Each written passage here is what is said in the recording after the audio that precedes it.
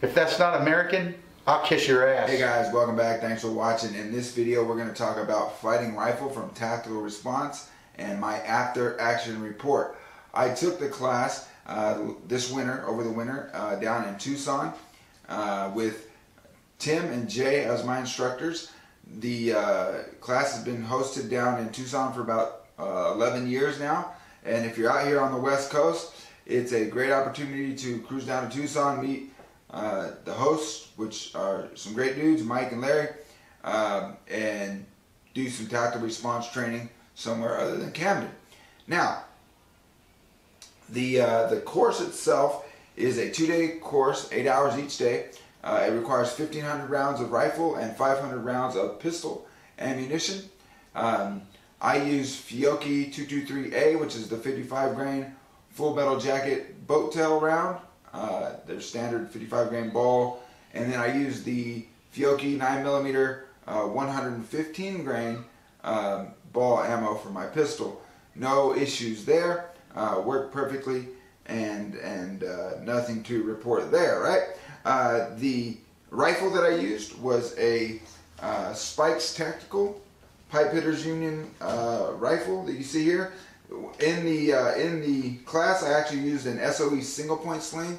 I've since changed to an SOE 2-point sling with a tourniquet pouch on it, but that's a recent change. Everything else on the rifle is the same as I ran it in the class. No issues with the rifle whatsoever, not even a single hiccup. The only malfunctions that the gun had were induced by the instructors during the class. So that's awesome. If you want to see all the accoutrements of the rifle, I will link the video that I did previously called Anatomy of a Fighting Rifle, and that will break down all of the you know, gadgets and widgets and stuff that I have on that rifle, and go into further depth in exactly what that rifle is. So that was the rifle I used. To carry my rifle, spare rifle ammunition, I used the SOE M4 AK micro rig that you see here with the chest harness. I'm not going to clip it on, but this is what I used here. It worked great. It's obviously held up perfectly. These are really convenient, nice, lightweight ways to carry your ammunition and your medical. It has an admin pouch, and obviously it's made by SOE, made in the motherfucking USA. It's gonna last forever. So I used that during the class, and it was awesome. I carried my Glock 19 in an NSR outside the waistband holster that you see here.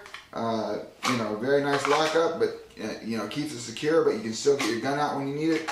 And I ran that outside the waistband. Once we go to rifles and we're putting on chest rigs and stuff like that, I don't really see the need to be concealed anymore, so I threw that on, and I threw the double mag carrier from NSR over here on this side. One other piece of gear, I guess you would call it, that I used that I want to give a shout out to were the pants that I wore. I recently discovered a company called Proper out of St. Louis, Missouri.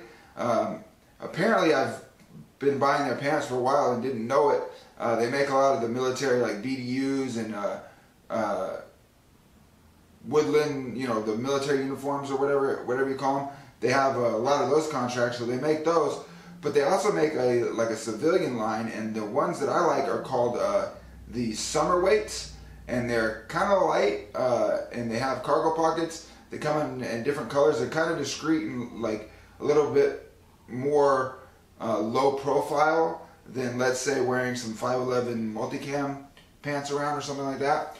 So I like those, and they're, like I said, they're kind of low profile, but they still have the pockets to put extra magazines and stuff like that in them. I really enjoy those pants, especially for taking classes. So check them out. Wear Proper is their Instagram. They're Proper on Facebook. Let them know I sent you, and that would be cool. So getting on to the class, that's the gear that I use. Getting on to the class starts with a safety brief, and a medical briefing. They tell you where the medical bag is, how to get to the hospital. It's in the GPS in the truck and all that stuff. They go over the force universal firearm safety rules, make sure no one is a complete dullard, and then that's that. When you get your booklet, the very first page you open to is the Marine Rifleman's Creed. So that lets you know that you're about to do cool shit. Okay? And this class, this fighting rifle class, is I don't know the best way to articulate this, but it is a introduction into being an American rifleman. It's the meat and potatoes of becoming an American rifleman. So just from the get-go, when you see the Marine Rifleman Creed and you read that, and you realize that you're doing something above and beyond what the normal person that goes and does an NRA class or whatever does. So they go through that. The next part of the class is a staple at tactical response. It is the hierarchy of survival principles, mindset, tactics, skill, gear. They break that down, and the course follows that as far as what they emphasize and what they're teaching you. They're teaching you the mindset first, tactics second, showing you some skills and giving you some things to practice to develop skills, and then they're testing your gear so that you know that your gear is reliable and will perform when you need it to. But if you want to talk about the new Whackmaster 9000, this probably isn't the class for you. You should probably go take something else. But anyways, if you want to learn how to fight with your rifle, this is your class. Then the next thing they go over is the Wyatt Protocol, fight, assess, scan, top off. A lot of you guys know this is FAST. That's the Wyatt Protocol. They go over that and what it means with the rifle. And these are principles that are built into the tactical response curriculum. So if you've taken fighting pistol, you understand these. The next thing they do is they break down the pros and cons of a rifle and kind of go into the application. What as we, as in the civilian context or the protector of our community and culture context, what we would be using rifles for, what we can expect out of them, and how to apply them most usefully, I guess you'd say, if that's even a word. Then they go over some of the accessories that are nice to have, some of the things that they believe are must-haves. And I tend to line up with their philosophy pretty heavily on this. So once again, check out the link below for the anatomy of a fighting rifle, and you'll kind of dive into that area. Then they teach you how to zero your gun, how to zero your rifle. They go over the principles of zeroing. You should have a zeroed rifle when you get there, but you'd be surprised how many people don't. And then they go over, or not go over, they dive into the marksmanship principles and fundamentals. So they really dissect the fundamentals of marksmanship, sight picture, sight alignment, trigger control, follow through. They explain what each one of those mean and how you apply those so that you're a better marksman during your fight. Because marksmanship is important, it's just not the most important. And then they go over some principles of fighting with a rifle. What did I write here? Oh, sorry, I can't even read my own handwriting sometimes. They go over the positions that you would use your rifle in, and various ways to implement your rifle. Then they teach you how to unload, they teach you the proper loading and unloading of your gun. They teach you emergency reload versus proactive reload. They teach you,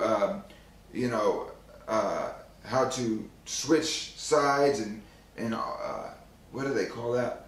Where you shoot from this side. You use this hand. I think Gabe Suarez came up with this. I'm not a big fan of it, but you use your right hand, but they also teach you how to switch hands, which is better.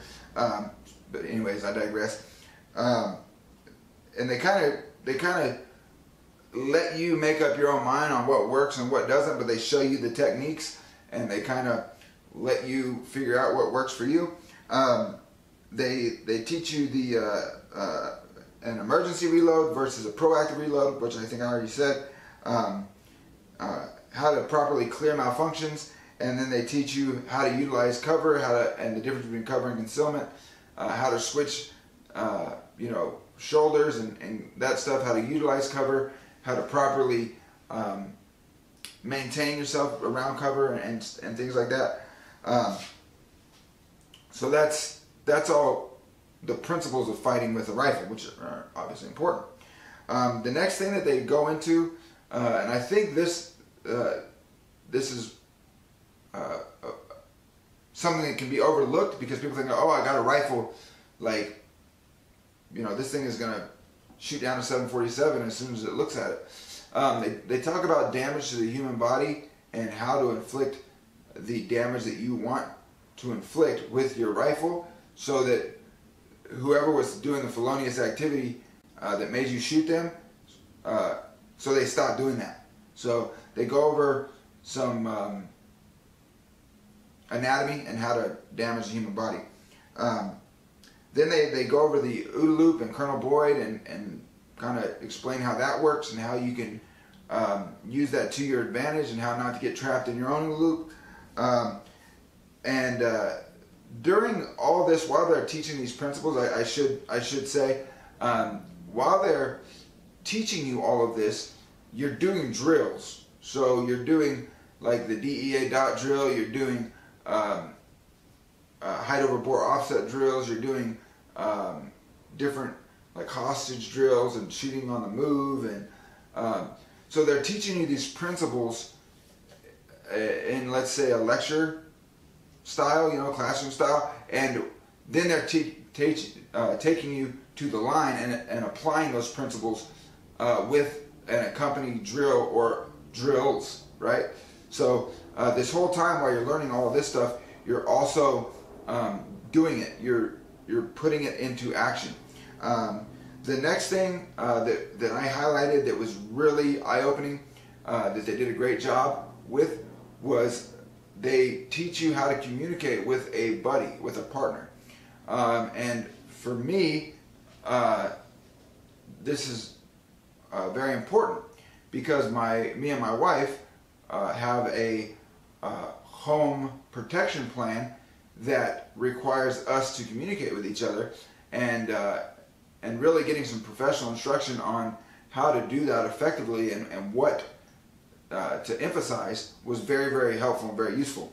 And then you work on some team movement. You do some team movement drills and some cover and move type of stuff, which, to be honest, is, from what I've seen everywhere else, this is advanced stuff that they're teaching you with a rifle that most schools, you wouldn't get to do this stuff until like day 6, day 5, maybe.